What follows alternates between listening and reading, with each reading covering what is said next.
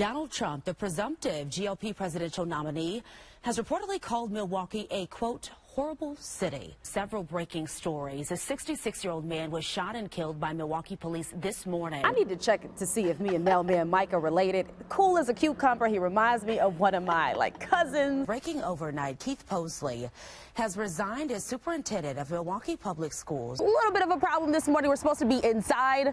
That's what happens when you ask people to open up for you so early in the morning. So maybe the manager is still in the bed. If you know him, give him a call for us. If our photojournalist Wes can actually turn the light off so you can see what the residents are dealing with this morning. You can see the conditions here, pitch black. Well, Adriana, can your mom call my mom? Because she hasn't watched me in years. Oh, so. Really? Oh, well, we're going to have to talk to her about Come on, Mama. Break up. Camilla may look familiar to you. She certainly did to us, and that's what made us double-check the missing alert from MPD. The parade is now over, but look, it's only, what, 12:30. The party is just now getting started, and we know weather stops no party. Yes, it is hot out here. People have the waters, the fans. Christmas Tree Farms say this year, oh, we have some music. I like this. One of them that stuck out, of course, David Sorensen, the husband of Virginia, also known as Jenny Sorensen. He talked about justice being served today. Have you always been a woman of faith, or was there a pivotal moment that really changed this for you? I am in mourning. Of summer. Everyone leave me alone today. I am in mourning. Dealing with the snow and the wind right now, embracing for what's to come, because, friends, it is expected to get worse. We have team coverage this afternoon. There was a seat here for Tom. I thought they said he couldn't fit. Now, Tom said that he didn't know if he could fit the height requirements. He said that.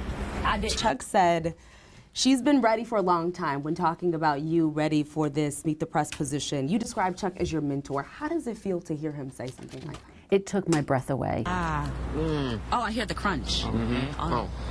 Sorry, I'm making you hold my plate. Many people have been walking up to the crime tape here, just standing here. They just want to see it for themselves. They also want to take pictures and videos. They just want to feel what some of their friends and their neighbors had to feel. He was dribbling kind of crazy, and I was like, is the ball flat, or you just don't know how to dribble? So I guess it's a mixture. It's a mixture, yeah. I don't think it has its regulation. Are you left-handed? Why are you dribbling with your Well, because I have a microphone in my right hand. Switch it up. Let me see if you're better.